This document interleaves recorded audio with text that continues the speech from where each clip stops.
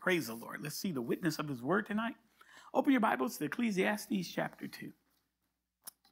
Ecclesiastes chapter 2. We're going to be looking at verses 4 to 11 tonight. Ecclesiastes chapter 2, verses 4 to 11. We're talking about the pursuit of greatness, and that's what now Solomon is going to examine in his life. His own personal greatness. Verse 4. He said here, I made my works great. Boy, that's a modest guy, huh? I built myself houses and planted myself vineyards. Verse 5, I made myself gardens and orchards and planted all kind of fruit trees in them. I made, verse 6, myself water pools from which to water the growing trees of the grove. I inquired male and female servants, and I had servants born in my house. Yes, I had greater possessions of herds and flocks than all who were in Jerusalem before me. Verse 8, I also gathered for myself silver and gold and the special treasures of the king in Providence.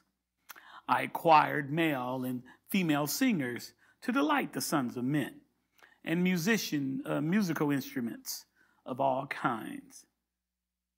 So I became great and excelled more than all those who were before me in Jerusalem. And he says here in verse 9 at the end, and also my wisdom remained with me, the wisdom that God had given him. Verse 10, whatever my eyes desired, I did not keep from them. I did not withhold my heart from any pleasure, for my heart rejoiced in all my labors, and this was my reward from all my labors. Then he comes to this conclusion again. Then I looked at all the works that I had made under my hands and done, and on the labors in which I had toiled. I indeed, he says here, and indeed all was, there it is, vanity and grasping at the wind. There was no profit under the sun. Father, thank you for these words that we have. Words of a man who's resetting his life. And he takes an extensive amount of time in verses to talk about his perceived greatness, things that he did, and his pursuit of greatness without relent. He just totally did it and went for it all the way. So, Father, help us come to this verse 11 resolve. As we've been looking at this over and over, help teach us, Lord, how we need to keep in check, and you in check, in whatever great things you would allow us to do. May we never forget you are greater. So speak to us through your word. We give you all the glory. In Jesus' name, amen. Solomon talks here about the pursuit of greatness, his pursuit of greatness. You see, he says, I made, I built, I had. It was something that he made decision to do. I think more than anything, I tell you, boy, the thinking, the wrong thinking in Christianity is that we have some kind of force that we can move with intention. You know, that if I can just believe it, then I can receive it. I remember that kind of stuff being on bumper stickers and T-shirts and stuff. And it was that kind of attitude thinking, and a lot of it was derived from statements like this, totally wrong, totally misinterpreted. But you and I need to come to this resolve, and we see this now. This is about the third time we see Solomon come to this vanity, grasping in the wind kind of resolve. But he does it with something that all of us are challenged with, and that's we all within us have this pursuit to do great things, to do things that will be recognized. We all enjoy the trophies, the accolades, the recognition. We all want that. And there is perspective that's given very clearly in the New Testament. We'll look at it when we close here. And we already know this perspective. But Solomon had to learn it the hard way. He had to learn it when he came to this place in verse 11. But he begins in verse 4 with this endless pursuit of trying to find satisfaction and significance in the things that he achieves, in the things that he inquires, the things that he has. And he mentions even 2 times. He says, and I got more of this than anyone else ever had in Jerusalem. Man, he's comparing himself to them. And it's something that this flesh will do if it goes unchecked. This flesh will always want to be one up on you, one over on the other person. And you and I know that through the teachings of our Savior Jesus, we move another way. We move another way. Pursuit means a quest or search. It means something that is aimed for. It is consciously, deliberately. It's intentional again. It's aimed for. That is what we desire, what we go for. It's only the Holy Spirit. Only the Holy Spirit. Lauren was praying about this tonight. It's only the Holy Spirit that keeps us in check when it comes to self-ambition. Now, Solomon ain't saying anything bad against hard work. No, he said a lot in Proverbs about the blessings of diligent effort. But this diligent effort only works when it comes in total surrender to God. It's letting him be great. We sung 2 songs tonight that tell God that he is great. He is greater. He's bigger. And you and I need to come to that very thing of realizing that. And like Solomon, we have to probably realize it over and over again. That the contributions or the things that that come from these hands out to the world have to always be checked by the Holy Spirit. And all glorification given to God. It just works that way. It works that way. Proverbs 5:23. Proverbs 5:23, Solomon, by the way of the Lord, gets this understanding. He says he's talking about people who end up ruining their lives. That's the context of this verse 23 of Proverbs 5. And he said he will be a person, look what he says, he shall die, he shall prematurely die is what it's saying, for a lack of instruction. Solomon is saying that people will find their death hastened when they don't give into what is true, pure instruction. And we have that instruction from the Word of God. There's only one commandment to children in the 10 Commandments. That is one with a promise. And the promise is if you obey, you obey your mother and father, you show them respect, then your days shall be long on the earth. That also goes with all of us showing respect for God, our eternal parent, Father in heaven, and us complying to his ways promises longevity. Longevity right up until the time where God says he wants us to come home. But Solomon says here, man, a person is going to die. He's only going to die for a lack of instruction in his life. And look at the last one. And in the greatness of his folly, he shall go astray. He says here, in this greatness of his folly, the greatness of him trying to perceive greatness, that becomes folly. It becomes something that's foolish, something that's almost laughable. In the greatness, his pursuit of greatness will bring him to folly. And that folly, he says here, he shall go astray, off course, away from what is good, away from what is right. You and I have to let the Holy Spirit keep us a check in Proverbs 5:23 and keep us checked at that, because I easily will, sad to say, and we need to take it soberly, I can hasten my life prematurely and lose my life prematurely if I don't move in the instruction of God. But I will go astray from everything that God wants me to have and everything he wants us to have individually if I don't let the Holy Spirit check this pursuit of greatness. Me wanting to be self-sustained and self-glorified. Me wanting to get glory for stuff. Jesus said it this way, out of the abundance of the heart, the mouth speaks. Whatever's in our heart will come out of our mouths all the time. I'm not checking this or playing this against what Jesus says, but I think Facebook works the same way. Out of the abundance of the heart, they'll put it on Facebook or Instagram. And I've seen Christians, most of my friends are Christians. I see Christians put stuff and I say, wow. And not to be judgmental, not trying to be self-righteous, but just being one who assesses, where is God getting any glory in this post you just made? And the fact is, he's not getting any glory in the post. We give it to ourselves. And we tally the likes and the loves and the comments that people say, right on, good for you, good for you. And no one says glory to God. No one says praise the Lord in the midst of that. And you and I in our flesh, and this goes for all of us, in our flesh, I will let that keep going unchecked by the Spirit. I'll let you praise me.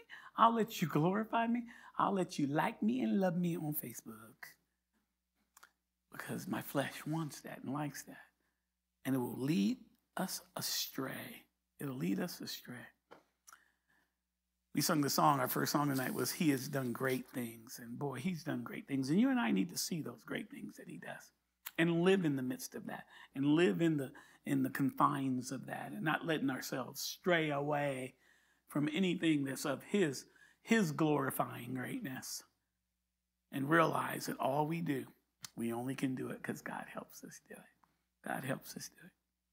Let's look at the verses here. Ecclesiastes 2, verses 4 to 6. 4 to 6 gives us a warning.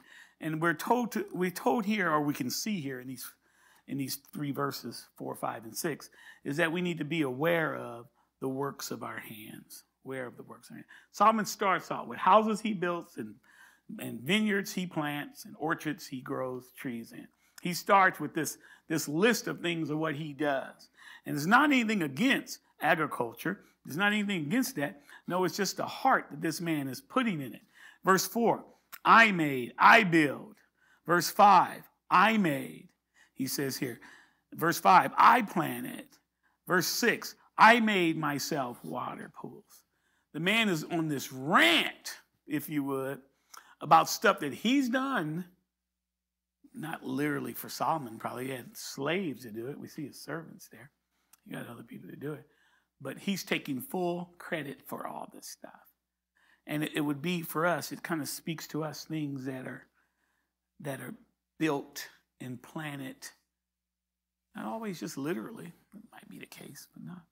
But no, just things that I bring into the life, into my life, things that I do.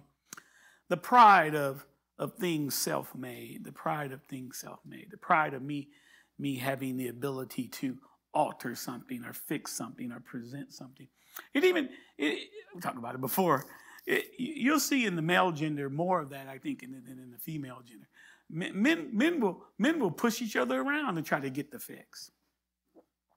Try to fix something and make it work. And it's just within us to have that. And a lot of it, man, we need the Holy Spirit to kind of, guys, bring us to a sense of humility in that kind of thing. Because I always have it in me, not just to fix something for the good of it being fixed, but I fix it for the greatness that I can achieve. Solomon's just ranting, going over and over again about things that he had done. Things that he had done. I started a little photography club. You heard about it. Some Christians here at this church and some people outside the church. But just Christians getting together. And I felt, I know it was from the Lord, I felt that I can't make this some kind of, because like any kind of art, photography can be art. And in any kind of art, you can get a little cocky about it. My photo's better than yours, kind of thing. And we can end up in that wouldn't be a club. That wouldn't be any kind of fellowship. That would be just contests. And that will cause contention. And the Lord just impressed on my heart, even before we had our first meeting, is that we have one essential rule in our photography club, and that is that we believe any photographs, any images, any shots that we capture in our cameras, they're given to us by God. So right from the start, we have nothing to say, nothing to be glorified, because it's God that's given us the image.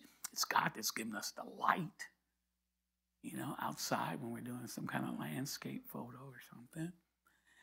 It's God who grew the flower. It wasn't us.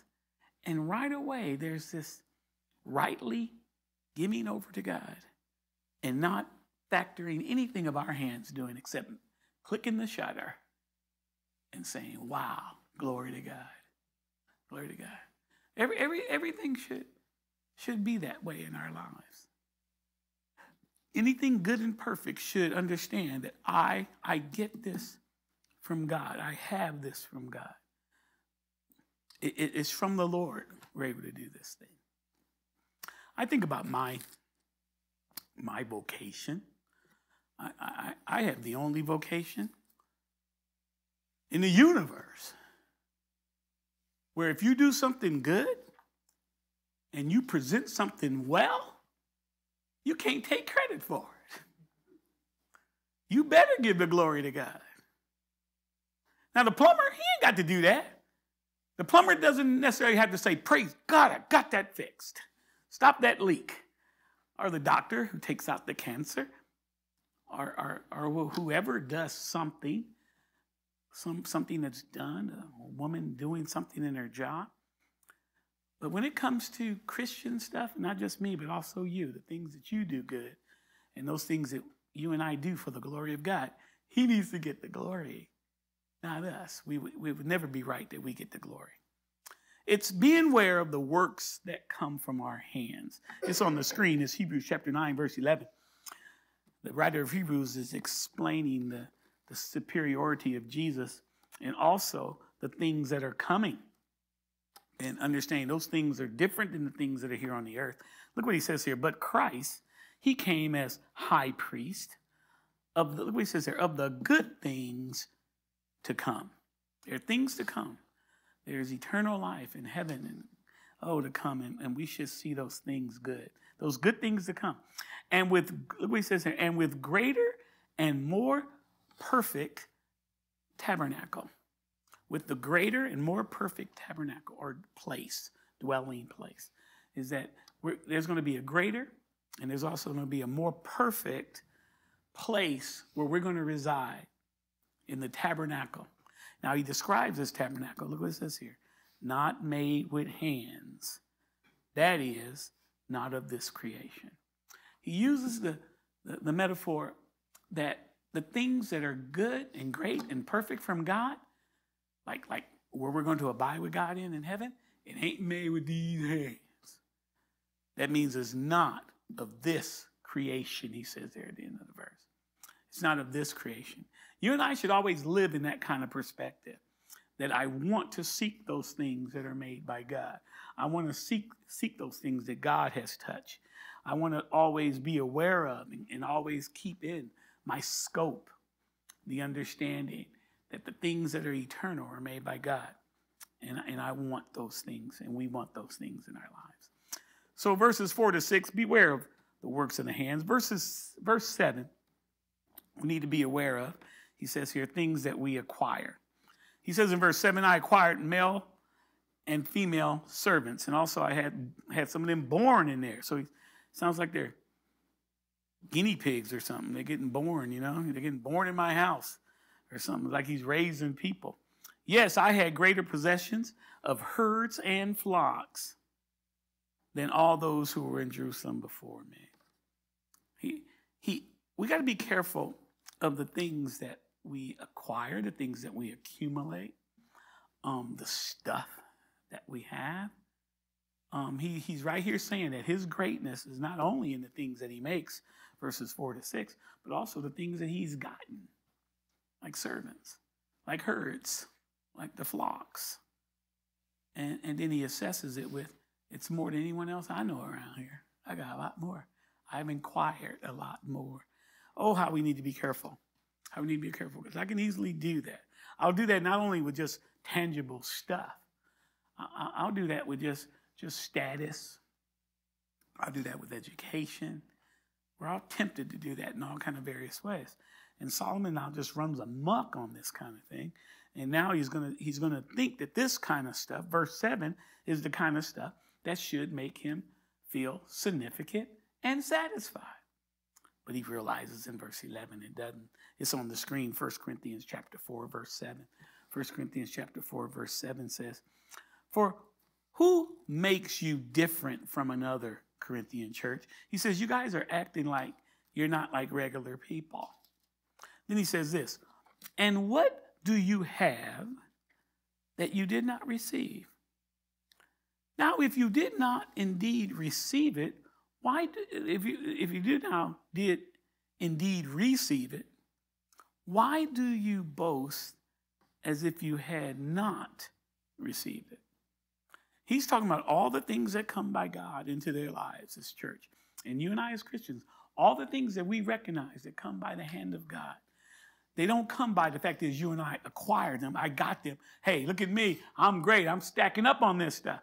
No, you and I should know that every good and perfect gift, as the Bible says in the book of James, every good and perfect gift comes from the Father, comes from God.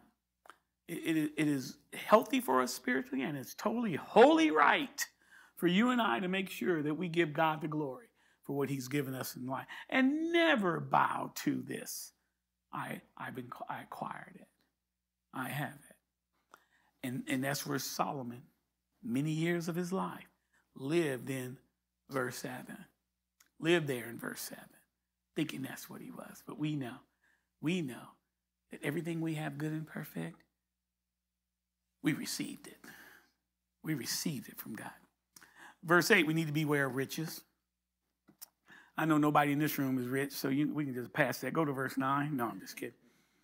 You can be rich because you want to be rich, huh? You have a desire to be rich, and you want to have a dime. But he talks about in verse 8 the silver, the gold, and he even talks about the singers. And he has singers, man, that are making other people happy, so people want to come and hear, who's Solomon going to have singing today? So the man had some kind of concerts going on there at his house, and he was drawing people in for that. But so he puts the singers in with the gold and the silver. And you and I need to be aware of just even the things that would be considered riches in our lives. We got to be careful. We all have to have that personal check in our lives. And it's a personal check. It's something only the Holy Spirit can do.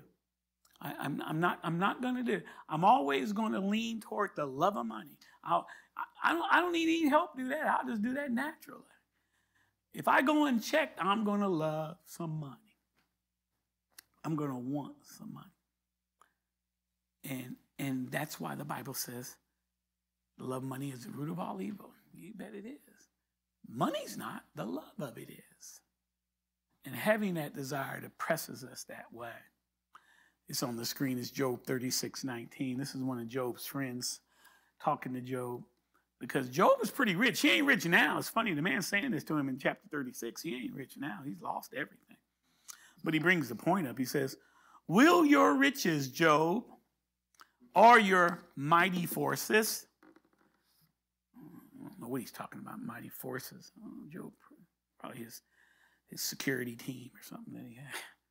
Because Job had a lot of stuff, and he would have had people that would have been protecting that stuff, but he doesn't have none of that now.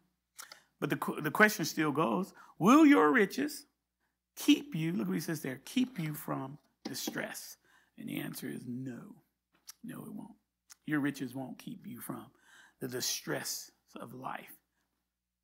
And that usually is a pit that people who have a lot of resources, that's a pit that they find themselves in, and they can't believe it. Can you imagine waking up one morning and you have everything. You have everything. You have everything you want. You bought it. You got it. And now you're so dissatisfied with life because you ain't got nothing else to do. Michael was like that. Michael Jackson was like that, man. You see that boy go shopping on that shopping spree he went into in Las Vegas, man. Just lost his mind. Didn't have any money. Give me that. Give me 2 of those. Give me that. Oh, man, yeah, the kids are like that. And he's just going. And here's a man, he's like, you're looking at that man, he should be ashamed of that. But he was always trying to achieve in his riches satisfaction. He only found distress. He only found distress. And we see that with common people who don't factor God into it. In this case, we see Solomon. He's going to try to think that these things can satisfy him and bring significance, but he found out they don't. And he goes through in a very extensive list here in verse 8. So whether it's anyone that has a lot of something and tries to now let that money describe or say who they are, is going to have struggles. We need God's help to help us hold money. Because if I don't hold my money, it's going to get a hold on me. And boy, it can. And I ain't never had a lot of money. Never. But I know, I remember times that the money held me and not me the money. And there was this sense of trying to display something in my life due to the money. You know what that's like. We all been there before. In verses 9 and 10, he deals with the fact of pride of greatness. And we need to beware of the pride of greatness in verses 9 and 10. He goes to things. Look what he says there. I become great and excel more than them all, he says there in verse 9. He keeps on talking. He says, also I had wisdom, or I had wisdom remained with me. He said, I was smart, he's saying. He goes on and says, whatever my eyes desired, not kept from me. They weren't kept from me. He says they always were there. I did not withhold my heart from any pleasure. That's scary, huh? He goes on and says here, for my heart rejoiced in all my labors. He says, I was happy doing this kind of thing. And why he was happy was there at the end there of verse 10, the last line of verse 10.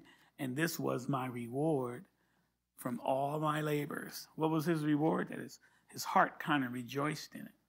He was saying at the time, not now. We have verse 11, but not now. At this time, he was dealing with the fact that he was rejoicing and was all getting that earthly reward. That earthly reward. And all of us, again, like we talked about in the beginning of all this, all of us will become slaves to an earthly appreciation. And that is something you and I have to always be detaching ourselves from, and only God's help helps us do that. You remember in Matthew 6:2, Jesus on the Sermon on the Mount said this about when you're doing charitable deeds. He says, therefore, when you do a charitable deed, do not sound a trumpet before you as the hypocrites do in the synagogue and in the streets, man. Look at me, I'm giving to the homeless ministry. Look at me, I'm giving to the food pantry. Look at me, I'm giving my offering in the box over here. And these guys would like just let people know, ooh, wow, look at that, they're giving. And they were hypocrites, Jesus says. For they do this kind of thing in the church, the synagogue, but also in the streets, in public. And he says the reason that they do it, look at the next line, that they may have glory from men.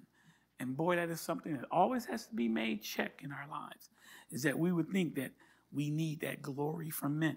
And it will cause us to do weird stuff.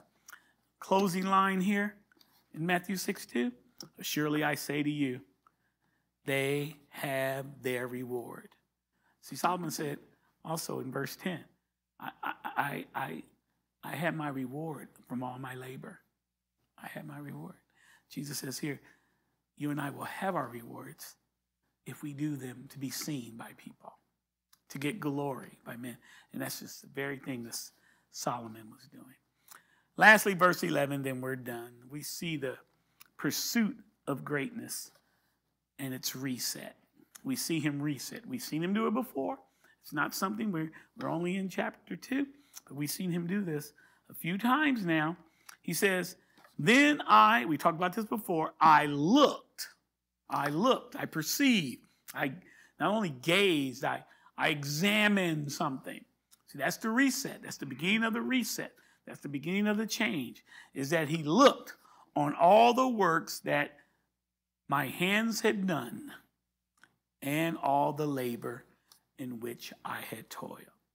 I looked at all that stuff he talked about in verse 4. I looked at the things I did with my hands, but also things that I've done in my toil, things I worked for, building stuff, accumulating stuff. And he says, and indeed, all was, we heard it before, vanity means empty, and then all was grasping at the wind, means I was never getting anything of substance when I was doing this. There was no significance. There was no sense of gratification or real good, righteous gratification. I was always just like chasing the wind. It was empty. It was empty in his heart, and it was non-gratifying in his soul. And there thus lies the reset. He comes to this conclusion at the end of verse 11. There was no profit under the sun, he says. There's no profit under the sun. You and I want to be great in the kingdom of God. In the kingdom of God.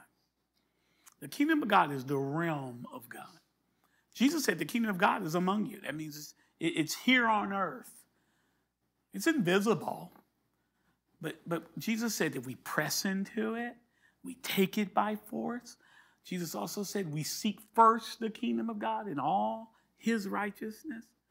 There's a kingdom that you and I involve ourselves in now, a realm of God that we involve ourselves in now, a place, our dimension of God that you and I want to move in. And it's a kingdom. He told Peter, I'm going to give you the keys of the kingdom. It's amazing. I'm going to give you the access, Peter. The keys just mean access. The access into the kingdom. And all of us get the keys. We get keys, and the keys is the Word of God and how the Word of God is worked in our lives. And then there's open doors or open access to us because of those keys. We want to be great in that dimension, not this dimension that we normally are in, and that's the dimension of this world. And this world, as the Bible tells us, is puppeted by Satan himself. You and I want to be in the kingdom of God, and we want to be great. In Matthew 18:4, the disciples came up to him and said, who's going to be great in your kingdom? Because they wanted to be great. It wasn't only John and James, man. It was all those guys who wanted to make sure they were great.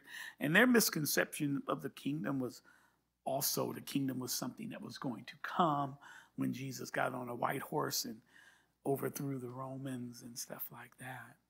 But they would come to the understanding of it later on. But Jesus says here in Matthew 18:4, when they asked the question, who would be great? Who's going to be the great in your kingdom? Therefore, whoever, he says here, humbles himself as a child is the greatest in the kingdom of heaven. Whoever humbles himself, or whoever humbles himself as a little child.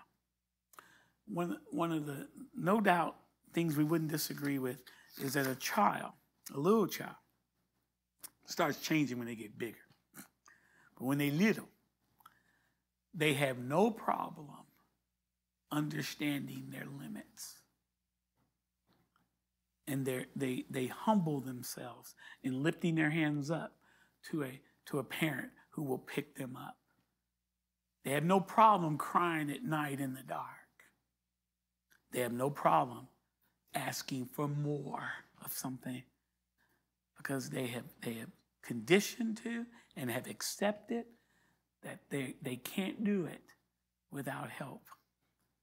That's probably the primary understanding we're to get here from Matthew 18:4, is that there needs to be a humility within all of us. Because when we get older, we get prideful. When we get older, we get like Ecclesiastes chapter 2, verses 4 to 11. See, that's what happened. I started saying, this is what I have. I got more than other people. And the list just goes on. And it's everything contrary to what Jesus is asking you and I to be here. But he says here that if you humble yourself that way, you would be the greatest. Solomon wanted to be the greatest. He ranked himself and compared himself with other people in Jerusalem. But Jesus says here, the ones that are to be the greatest in the kingdom is those who are totally devoted and dependent, knowing their need for God. Knowing their need for God. And realizing that He is the greatest. He is the greatest. Oh, that God would always bring us to that. And over again. Because I'll step out and become like Ecclesiastes 2:4-11. I'll step out on that just immediately. Something will cause me to just move that way. And I need to reset again in verse 11. I need to reset again and realize this is vanity and this is grasping at the wind. And there's not going to be any profit in this, Solomon says. I'm not going to profit by this. This is not going to work out for my good.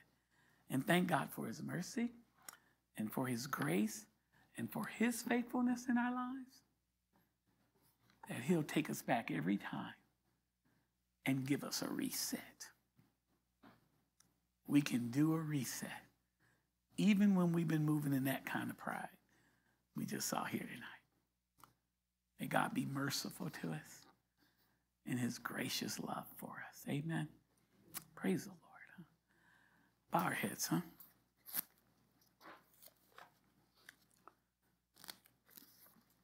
Let the Holy Spirit affirm just this truth tonight, just what we've seen, Lord. Let the Lord do that. Let the Lord just give place by way of His Spirit, the truth of His word, because all of us have to identify with this personally. I wish we could do it as a group. I wish we could do it collectively, but we can't.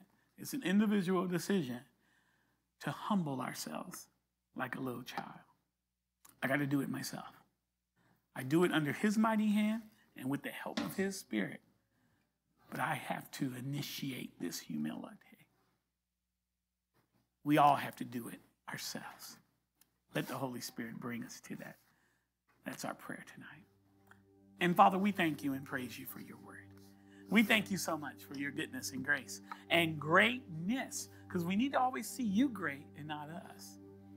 Help us, Lord, to move in greatness in giving You greatness and glory. Not ever thinking what we did or what we acquired or what we achieved or what we've done. May it all just be given to You. Whatever we get to do, we give You the glory. We give You the praise. Help us to live that reset way. Thank You for the book of Ecclesiastes, because it's reminding us of this kind of stuff. Stuff that we need. Stuff that we need You to help us to apply. So wherever we go from here, wherever life takes us from here, Lord, we are confident and assured that You are with us and that You will go before us. And You, Lord, will give us Your perfect will in our lives.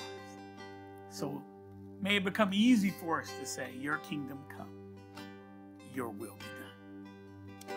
Thank You, Jesus, for our salvation and our trust in You that secures our eternal life. Eternal life is not made with hands, but made by You. May God bless us and keep us. And may again He comfort the people in Florida now and be with those in the midst of this destructive storm. It's in Jesus' name we pray. Amen. God bless your hearts. Have a great rest of the week. Let's stand.